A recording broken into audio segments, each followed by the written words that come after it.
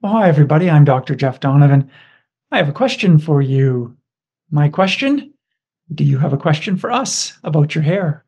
If you do, you might consider submitting it to our Question of the Week program. Each week, I answer challenging questions related to hair loss diagnosis or hair loss treatment. What's causing my hair loss? How best to treat it? Why are the treatments that I'm using now not working? And so, if you have challenging questions, please feel free to send them our way. As you might know, we have a training program, the Evidence Based Fellowship Training Program, a wonderful program which was launched this year, which trains 120 hair loss specialists from around the world. And one small component of the program is the Question of the Week program. And it's an incredible program whereby we give fellows, our trainees, these same challenging questions that you've sent to me for them to tackle. And many of these questions have been answered by me many years ago. You have already had the answer, but we save these questions and we use them in our training programs. And so if you have questions related to diagnosis or treatment, send them our way. I'll review them quite quickly, and if I feel I can answer them, we will send you back my reply within a matter of a week or two. The actual fellows may answer these questions in 1 year, 2 years, 5 years. And so it may be several years before they take on these questions, but you'll already have my answer well in advance. And so when you send in a question, I review it and I reply right away if I feel it's a good question for our trainees. It's been a wonderful program, and we have a large number of questions for our 2024-2025 fellowship training program. And we're looking ahead to our 2026-2027 program. And we're looking for particularly good questions that stimulate the problem-solving skills of trainees. Challenging diagnoses, good pictures that really highlight certain aspects of a hair loss condition, biopsy results that are challenging or ambiguous, blood test results that are a bit off or abnormal or challenging to interpret. We accept these challenges. And one thing we do in the evidence-based fellowship training program is we welcome these sorts of challenging scenarios, and we don't shy away from them, because what we're trying to do is develop the problem-solving skills of our fellows to a very high level so that they may become your future hair loss specialists and welcome these kind of challenging scenarios in the future when they see patients with hair loss at advanced levels.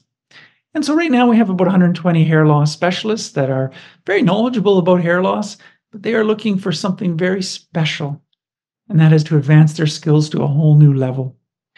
And there's several aspects of the program that allow us to do that, including lectures and quizzes. And the evidence-based Question of the Week program is a wonderful addition as well, which allows them to take on scenarios that they might not otherwise encounter. And so it's a very nice addition to our fellowship training program. And I really appreciate all the questions that have been sent in over the years. I know that our trainees really appreciate them as well. The questions that we use are very unique, and they're just incredible questions. So thank you.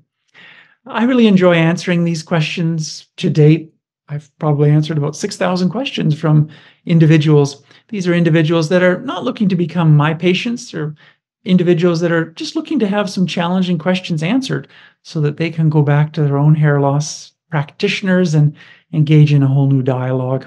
And so I really enjoy this program. We've had good feedback over the years that we've had tremendous help that we've been able to offer people, and I'm grateful that we've been able to have this program running. And so the evidence-based Question of the Week program has been running for several years, and we're looking now to expand it as we expand our training programs.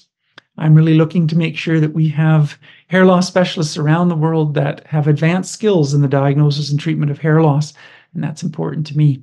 And I know it's important to you. And so if you do have challenging questions, send them our way. We appreciate good photos. And if you have blood test results and biopsy results, send them our way. Remove your name, remove anything you don't want us to show. So that's really important to us. And if this is something that you feel comfortable doing, please do. If you feel that this isn't something that you are able to participate in, that's okay too. But we're really looking to have a whole set of questions that we can use in our training program over the next many years. And I'm hoping to build a database of thousands of these questions so that we can educate hair loss specialists at an advanced level.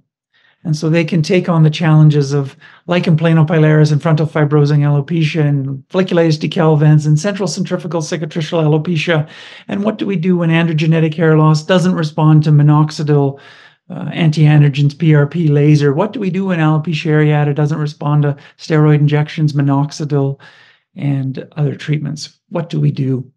And so to be able to take on these challenging scenarios and be able to have help and be able to offer help to patients is really a wonderful thing. And that's what we're looking to do in this program. Our 2024-2025 evidence-based fellowship training program is an intense program, 20 months in duration. And we have 120 individuals from 33 countries that have said, I want to be a hair loss specialist with advanced skills. And this is a wonderful commitment that these individuals have made. And I thank you so much for your participation and sending in your challenging questions, that you too can participate in the training of these individuals. These are your future hair loss specialists. Thank you so much for your attention today, and I look forward to your questions. We'll put a link here in the video as to how you can send in questions. And it's a very straightforward procedure where you go online and you submit your question and upload photos and upload blood test results if you have them. And that's it. And of course, if you have any questions, you can always email my team, and they're always glad to help.